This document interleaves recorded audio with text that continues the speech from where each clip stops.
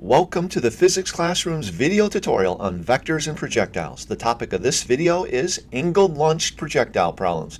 And that's exactly what we wish to figure out in this video. How do you solve an angled launched projectile problem? I'm Mr. H, and let's get started. Angled launched projectiles are projectiles launched at an angle to the horizontal. Initially, there's both x and y components of velocity. There's three things that you should know about such projectiles in order to analyze mathematical problems involving them. The first one is that ax value is 0 and the ay value is negative 9.8 meters per second. This is true of all projectiles and certainly is true of this projectile. Second thing that you should understand is that at the very highest point in the trajectory, the vertical velocity is 0 meters per second. You can notice at that point no vertical arrow. At that location, Vy equals 0. And finally, if you were to take a projectile at two locations in its trajectory that were of the same height, what you would notice is that the Vy value is equal and opposite to the Vy value at the other point. You can see that here in the diagram for 1 second and 5 seconds, and you can also see it for 0 seconds and 6 seconds. So the Vx is the same for both of these positions of the same height, and the Vy is also the same. In a previous video, we discussed the mathematics of projectile motion. And in that discussion, we said that the horizontal motion of a projectile is independent of the vertical motion, and the result is that when we derive equations for analyzing projectiles, we derive two sets of equations, one for the horizontal motion and one for the vertical motion. You'll notice in these sets that the first set, horizontal, has just one equation that we'll ever use, but the second set has four sets of equations, and the little subscripts x and y after the variable symbols indicate that that particular vector quantity is the horizontal component or the vertical component if it lists y. Besides needing to know the formulas, we also need to know a strategy. And when it comes to projectile problems, the classic strategy that we use begins with you read the problem carefully and you diagram it to get a mental picture of what's going on. The second step is that you go about identifying known values, expressing them in terms of a variable, like VO equal 32 meters per second. The third step is you identify the unknown variable. You'd say something like dx equal question mark. The fourth step is you pick your formula, and then step 5 is you're going to substitute into that formula, perform some algebra, and solve for the unknown. Most projectile problems state the VO value, the original velocity, and the angle, we call that theta. But if you remember the formulas I just showed you, there was no VO or theta in the equations. What you have to do as a first step is to take the VO and theta and find the horizontal and vertical components, what we call the VO in the x direction and the VO in the y direction. You do that using trigonometric functions. Here's the formulas that you would use. Vox is equal to the original velocity, VO, times the cosine of the angle theta, and VOY equal the original velocity times the sine of the angle. In giving you these two equations, we're assuming that the angle theta is measured with the horizontal as shown in the diagram. Now at this point you have three different velocities, a VO, a VOX, and a VOY, so you always need to be careful as to which velocity you put into your equations. Look for the little subscript. They usually say things like VOX or VOY, and typically you don't need to use VO once you've used these trig functions to find the components of VO.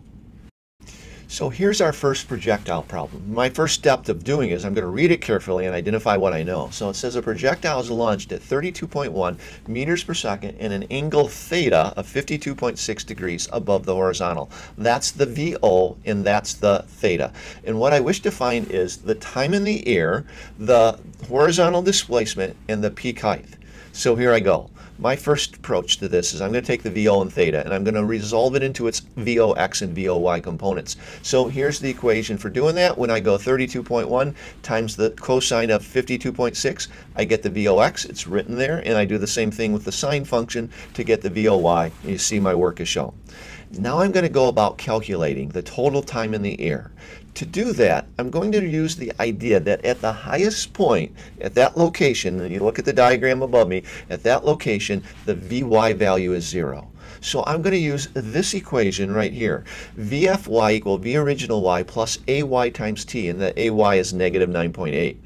So I know when the time is time up, the Vy is 0. So I'm going to substitute that in to my formula. And there you see it rewritten. Now I have a couple of steps of algebra to do to find the time up value. The first step is I'm going to add 9.8t to both sides. So the formula becomes 9.8 t up equal 25.5 meters per second. And then the second step is I'm going to divide both sides by 9.8. So t up is equal to 25.5 divided by 9.8, and that comes out to be 2.602 seconds. Now that's the time to get to that highest point. Now if the projectile rises up and then rises back down, the time up equals the time to come down. So to find the total time, take the 2.602 and double it, and you end up getting 5.204 seconds as the time in the air. So I have one of my three unknowns determined, t total, but I also have to get dx and dy at the peak. Let's start with dx. If you notice the diagram I've drawn above me, we're talking about the horizontal displacement when the time is the total time. That is, when the time is 5.204 seconds. And here's my formulas, and I want a horizontal formula because I'm finding dx. There's only one to choose from, so it makes the choice easy. I write it down, dx equal vox times t. Then I look for the value of vox. I've calculated that already. It was 19.496. You see it listed here.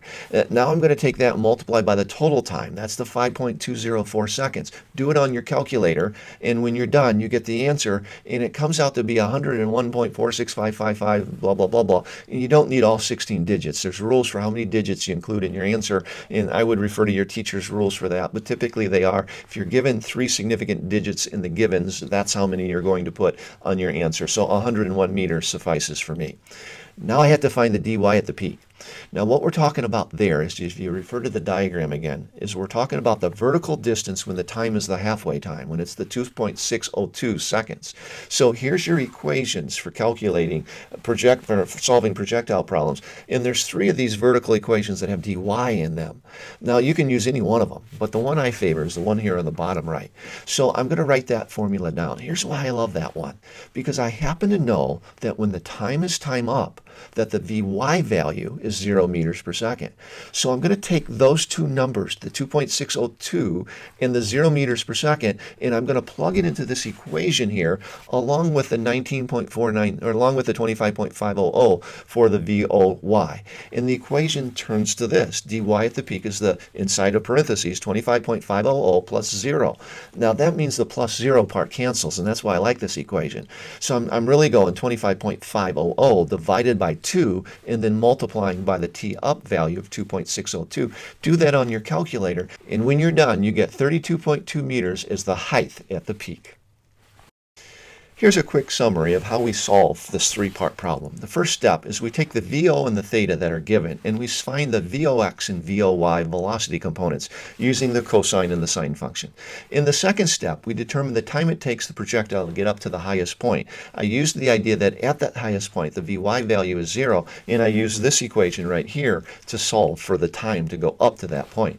In the third step, I found the total time for the full trajectory by doubling the time to go up to the peak.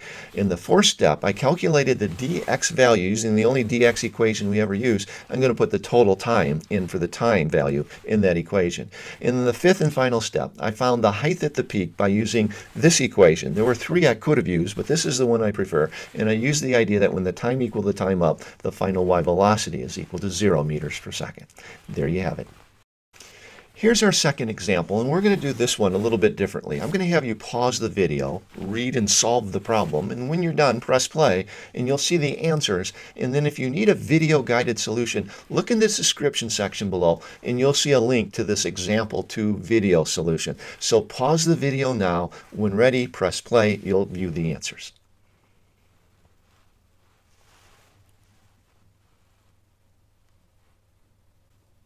A reminder, there you have the answers, and if you need the video solution, look in the description section for the link. I'd like to help you out with an action plan, a series of next steps for making the learning stick. But before I help you out, could you help us out? If you like the video, could you give us a like, subscribe to the channel, and leave a question or comment in the comment section down below. Here's your action plan. 3 items from our website. You'll find links to each one of these in the description section below. The calculator pad, the first item, includes questions and answers and audio guided solutions. The second one is called the concept builder. Great way to freshen up on some of the concepts involved in this lesson. And the third idea here is a tutorial section on our website. You can read at your own pace and kind of freshen up on the ideas we've discussed. I'm Mr. H. Thanks for watching.